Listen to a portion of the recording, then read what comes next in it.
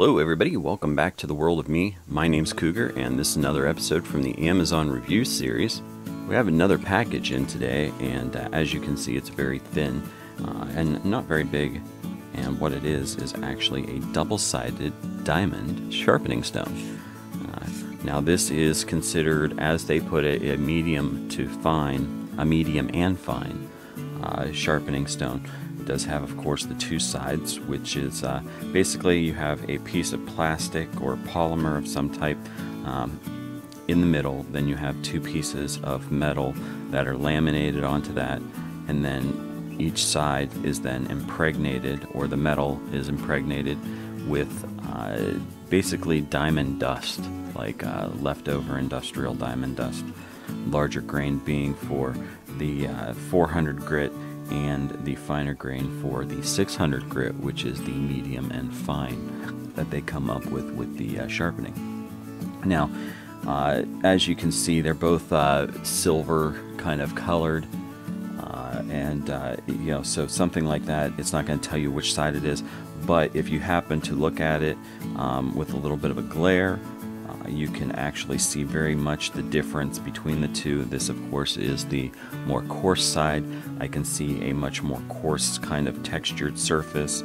This surface here looks much smoother, and so, of course, that will be the 600 grit side.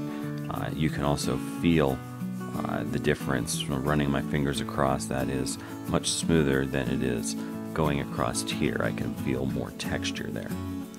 Now, I do have a pocket knife here that does need a little bit of sharpening, and so we'll go ahead and try this out. And just because we want to keep the dirt and dust off of our clean surface, I have a piece of paper here.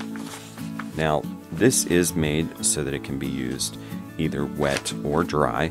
Now, this is a 2 by 6 inch block, so when you go to sharpen this, if you're one that prefers to have it flat, to run the knife or whatever it is that you're sharpening down it, you can of course put this in a standard size block. Whereas you know, I sharpen in my hand sometimes. I don't prefer it, but it works.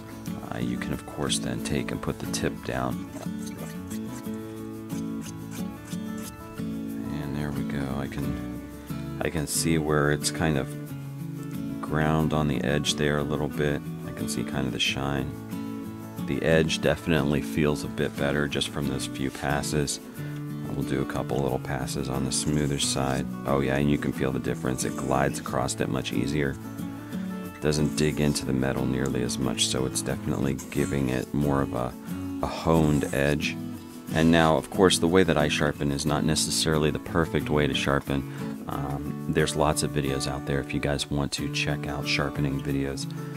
But wow, this definitely, just that little bit has made quite a bit of a difference. Taken in. Now this is, of course, a little bit heavier paper, but it is cutting through this pretty nicely.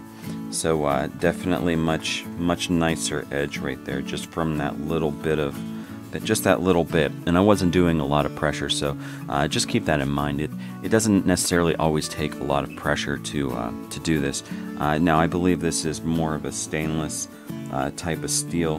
This is made by Schrade, so give you an idea on what kind of metal that is used for this. Schrade's usually a pretty good quality knife.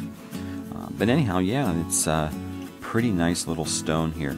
I love the fact that it's so thin and compact. Definitely something you could take, if you wanted to. You could throw it in a camping bag. You could throw it in the bottom of your, or in a tray in your fishing gear with your tackle box or something like that.